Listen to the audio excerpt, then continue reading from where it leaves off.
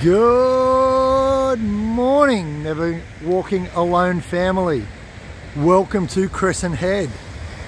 We've been here before, we're back again. I'm going to soak my legs in this tea tree filled water because it's got some amazing healing properties. Kids are out running around chasing rabbits, just like Parliament House. We'll clear Crescent Head of the rabbit shortly, but have a look at that.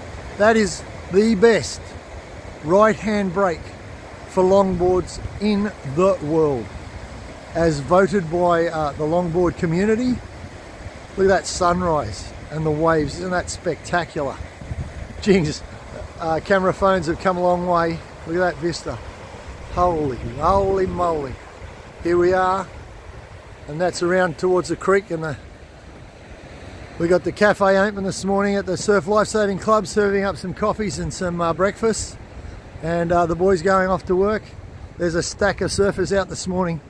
Just want to touch base and let you know that today we will be finalising the thank you lunch in Kempsey for all the supporters of the last 7 years. 1 foot in front of the other, 1 foot in front of the other. Words of encouragement in my ear to keep going. I want to thank you.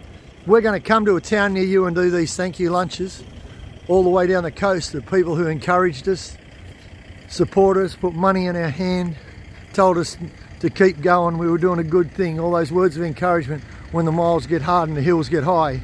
We just kept putting 1 foot in front of the other. Never giving up on a dream. Never giving up on a dream. The dream hasn't been realised yet, but it's coming to fruition. We're going to finalise the date for that luncheon and the launch of It's Never a Blue Day with a Blue Dog. And we've got a lady flying in from Western Australia to receive the first ever Never Walking Alone assistance animal. So stay tuned.